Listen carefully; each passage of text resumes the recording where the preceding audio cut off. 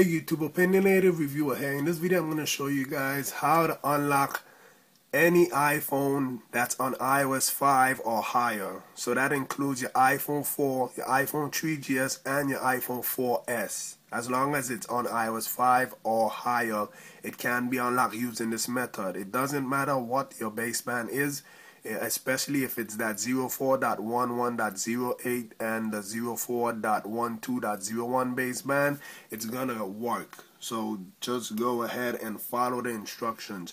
Now there's two instructions to this. There's two different instructions. The original instructions did not work for me, so I had to do it a little bit different. I've been playing with this freaking thing all night. It's 8 o'clock in the morning and I finally got it to work.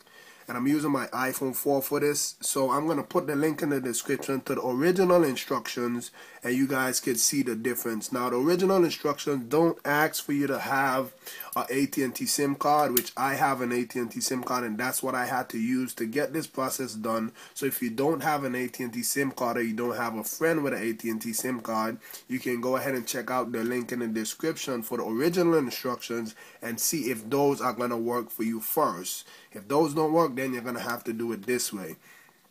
Now you're going to have to be jailbroken, and you're going to have to be jailbroken on iOS 5 or higher. It can be a tethered jailbreak if I'm not mistaken. I heard that it works on the tethered jailbreak as well. I cannot confirm that. I'm on iOS 5.0.1 on tethered jailbreak. So I'm going to go ahead and just go and jump into the steps. So as I said, you had to be jailbroken. So we're going to go into Cydia. So just go ahead and launch Cydia.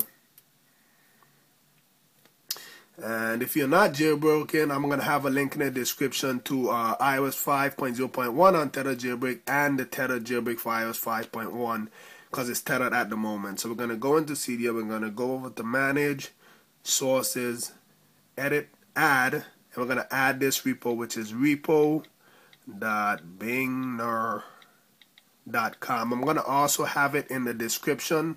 So if you didn't see it there on the screen, you didn't pause the video, check out the description. It's going to be down there as well. After it's done installing, we're just going to go ahead and hit return to Cydia. So after you finish install it, we're going to go ahead and we're going to tap on the repo right there. We're going to go ahead and touch on SAM. And then we're going to go ahead and install SAM, and it's going to install everything else that it needs to install from Cydia, which everything that it needs is in that repo. Now that's done, I'm going to go ahead and reload. After my device resprings, I'm going to come out, and now we're going to have to go into the SAM's preference. Now you can go into it from here on your springboard using the icon, or you can go into settings and just scroll down till you see SAM right there and then tap on it. Now in here is where it gets a little tricky and we got to go ahead and do a little bit of stuff. So first of all, you're going to have to go in, touch on utilities, and you're going to go ahead and deactivate your iPhone. Just hit deactivate. If you don't see that deactivate button, use this deactivate button or even this deactivate if you don't see the one that was just there.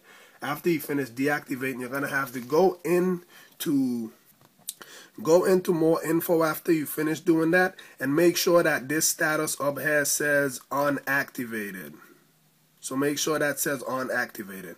Now what you got to do is you're going to go into manual, tap on that, you're going to select by country and carrier, come back out, and now you're going to have to select your whatever for the chip that you want to use. So I'm using my chip from the British Virgin Islands, so I'm going to select the British Virgin Islands right here, and then I'm going to go back out and select right here where it says carrier. Just select the carrier. Those are the carriers that we have, and I'm going to use this one, which is CCT. So I'm going to go ahead and select that one. So if you were using T-Mobile, go ahead and select US T-Mobile.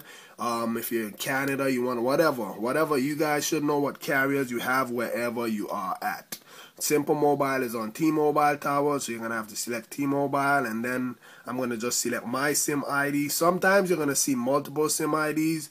I guess you have to try them and see which one works. I'm glad I only have one. So now that you've finished selected all those, your method, your country, your carrier, and your SIM ID, you have to go into more info again. So now that you're inside the more info tab, and I obviously have it blurred out for a reason, you're going to see a couple of options in here. You see this option where it says MMSI? You're going to go ahead and tap on that, and you're going to go ahead and copy it.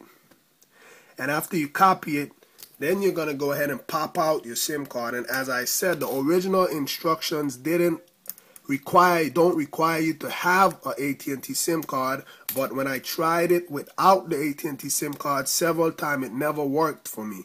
So you're going to go ahead and pop that in, and then just come out and go back into your more info, and it's going to change. So after you come back in, you're going to hit spoof real SIM to SAM. So you just hit spoof real SIM to SAM, and then you're going to go back out again, and you should see your IMSI out here. If it's not there, you're going to go into method and change it from by country and carrier and change it to manual. And then you're going to go ahead and touch it there. You're going to copy that and paste the number that you just copied from before you switch out your SIM card. So I just pasted mine right there. Now we're going to go into the utilities again. And inside here, you're going to go ahead and select attempt activation. So just hit attempt activation. It's going to respring your device. Don't panic. My device respring. Now what you got to do is go ahead and connect your device to your computer and hook it up to iTunes. Now you have to have the latest version of iTunes for this. So I'm going to connect my device to iTunes. My computer is on this side. When you hook up your device to iTunes, make sure you go back into SAM and check to see if your ICC ID and your ICC ID on your computer is the same. Just double click where you see phone number. Just click on phone number twice on iTunes and check to see if they're the same. Now if they're the same, then we're on the right track. Now what you got to do is just plug your device out of the computer and go ahead and turn off this switch right here, right? It says enable. Just go ahead and turn that off. And after you turn that off, you're going to go ahead and plug your phone back into the computer again. So I just plugged mine back in. And you're going to get a message like this. Let me turn the phone.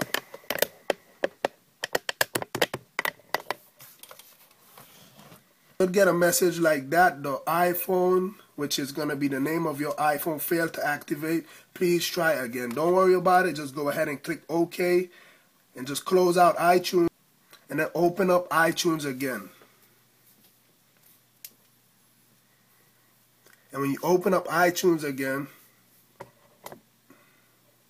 don't worry about this message. I get this message for no reason. But when you open up iTunes again, your phone should be there. You should see your phone number. That's why I turned it. I don't want you guys to see my phone number. And you guys can see I get the voicemail thing that I normally get when I'm trying to unlock my device. Now it's gonna take a while to catch some service. So I'm gonna just give my phone a little while to catch some service. Pay attention to the time. It's 8:31 now. I'm not too sure how long it took me the first time I did it on my other iPhone 4.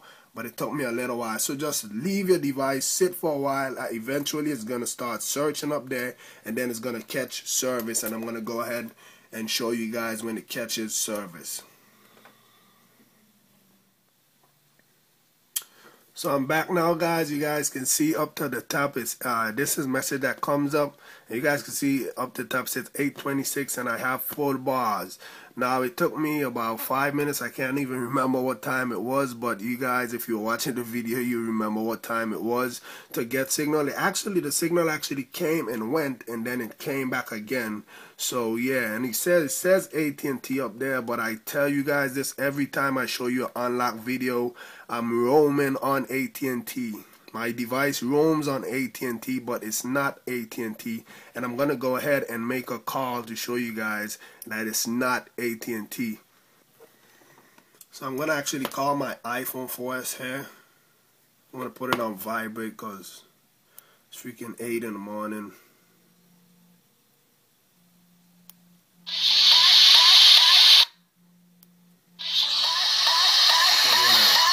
Hang up on that. And the reason I didn't call 611 is because my device is roaming, and 611 is not going to work because my device is roaming. I'm actually going to pull out the chip. Sorry, but your call cannot be completed. You see it says my call cannot be completed. I'm going to go ahead and pull out my chip to show you guys that it's actually my same CCT SIM card that I put in. You guys can see it's my same CCT SIM card. I'm going to go ahead and actually pop it right back in. And I'm not too sure how long it's going to take, but it normally doesn't take long the second time. This is my AT&T SIM card here. And there's a couple things you got to note. If you put in a different chip than this chip and the AT&T SIM card that you use, it's not going to work. It has to be the same chip that you unlock the device with. So if I go ahead and I put in a simple mobile chip right now, it's not gonna work. It has to be that same chip or the AT&T chip that you use to unlock your device. So if you still wanted to use your device from your AT&T chip, you could still go ahead and do so. But please beware, if you go ahead and you put in a random chip, it's not gonna work. It has to be that same chip that you unlock your device with. So my device that I unlock my device with my CCT SIM card, it has to be that chip that I put in my device to use. If I go and change it to a different chip, it's not gonna work. I would probably have to go and repeat the process again for it to work. So I have to wait for my device to catch signal again. So I'm gonna go ahead and wait for this to catch signal so you guys can see that it actually is the SIM card.